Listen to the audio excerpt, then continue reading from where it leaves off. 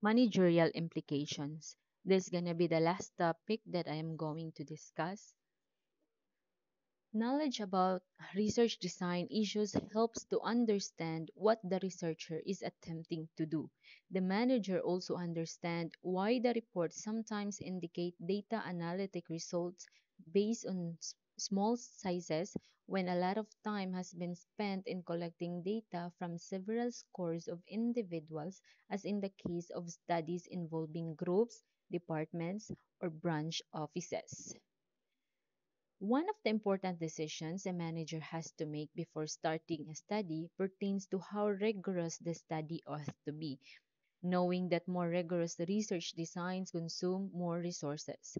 The manager is in a position to weigh the gravity of the problem experience and decide what kind of design will yield acceptable results in an efficient manner. For example, the manager might decide that knowledge of which variables are positioned with employee performance is good enough to enhance performance results, and there is no need to ferret out the cost. Such a decision would result not only in economy in resources, but also cause the least disruption of the smooth flow of work for employees and preclude the need for collecting data longitudinally. Knowledge of interconnections among various aspects of the research design helps the managers to call for the most effective study after weighing the nature and magnitude of the problem encountered and the type of solution desired. One of the main advantages in fully understanding the difference between causal and correlational studies is that managers do not fall into the trap of making implicit causal assumptions when two variables are only associated with each other.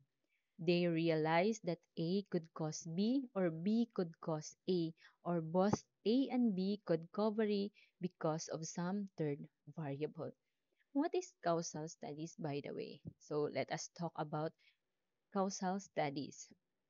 It examines if there is cause and effect relationships between two separate events. This would occur when there is a change in one of the independent variables which is causing changes in the dependent variable. Example, a company implements a new individual marketing strategy for a small group of customers and sees a measurable increase in monthly subscriptions.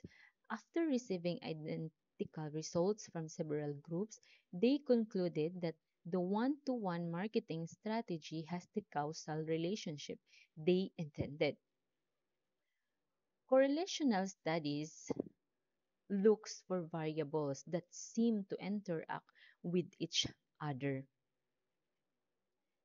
Now, when you see one variable changing, you have a fair idea of how the other variable will change.